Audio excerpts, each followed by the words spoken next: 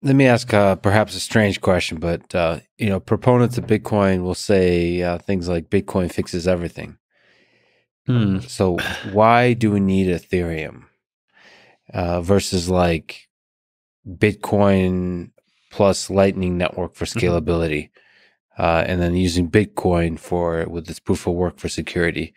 So in this kind of it is perhaps sort of a strange question, but it's a high level question. Why do we need another technology? Yes, it has a bunch of nice features, but like, doesn't Bitcoin fix everything already?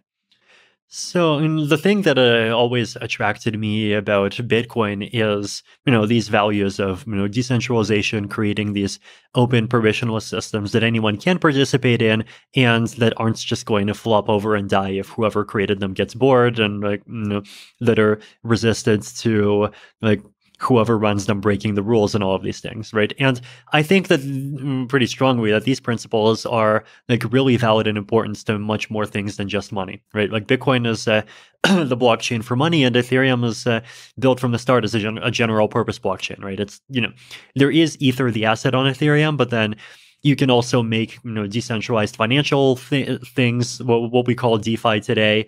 You can make like ENS, the decentralized domain name system. You can make prediction markets on it. You can make totally non-financial systems that just like keep track of whether or not some certificate was signed or whether or not some like cryptographic key got revoked.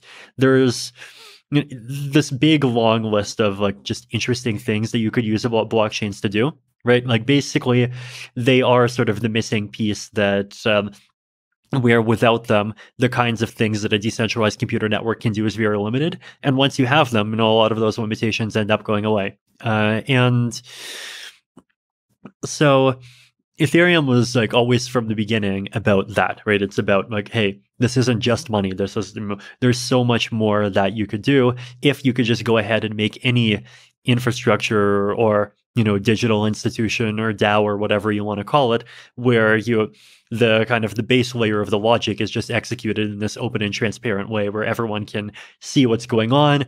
Or, if you like your zero knowledge proofs, at least everyone can see proofs that prove to you that what's going on follows the rules. And you don't need to like just constantly keep trusting centralized actors.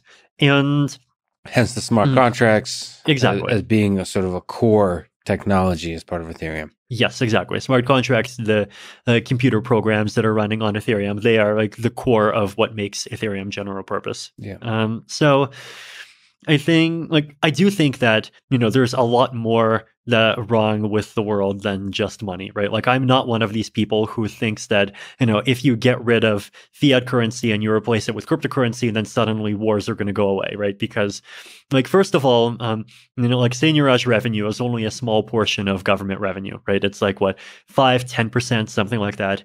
Second of all, like if you are the sort of this is one of the things I don't even get about their philosophy. Like, let's say you're the sort of person who is an extreme and very distrusting libertarian, and you think that these governments are terrible, right?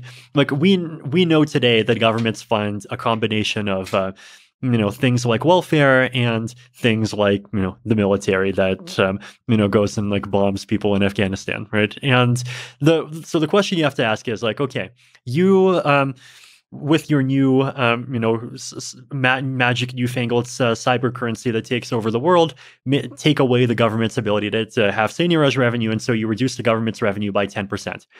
If the government is that evil, which portion of its expenses is it going to take that 10% from?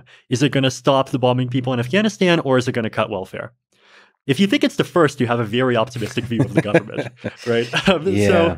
that's, I guess, my perspective on like why the whole we're going to save the world and create peace by like denying governments the right to stealth taxation kind of perspective doesn't really make much sense for me. And I do think that there is real value that comes from a decentralized and open currency, like just the fact that there is a financial infrastructure that anyone in the world can go ahead and use, right? Like it's that's something that can easily be a big boon for people, right? There's a lot of places where the currency is much less stable than the dollar, and these people, like, they don't, like, well, if they use Bitcoin, their only option is to get Bitcoins, right? Which, are also pretty volatile. If they use Ethereum, then, they can get Ether, but then they can also get stable coins, right? And you might think that, oh, you're not being ideologically pure. Now you're giving them stable coins, which are mirroring dollars, and obviously dollars are going to collapse too. But the reality is that dollars are vastly more stable than the Venezuelan bolivar. So, like, there are really meaningful and beneficial things that you can give to people by having a global and open financial system. But I think if you want to actually do that, like, you have to have much more than just a currency, right? And then if you want to go beyond financial things, then, you have to obviously have much more than a currency. And then, you also have to actually take scalability seriously, because non-financial applications, like, nobody's going to pay $5 a transaction for them.